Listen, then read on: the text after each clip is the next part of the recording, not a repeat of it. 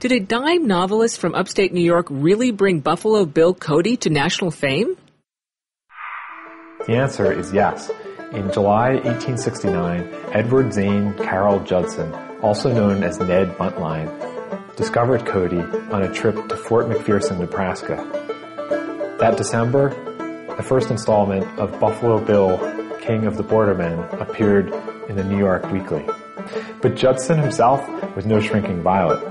He's been variously described as a soldier, a sailor, an outdoorsman, marksman, a bigamist, a drunk, a temperance advocate, a con man, and a newspaper editor.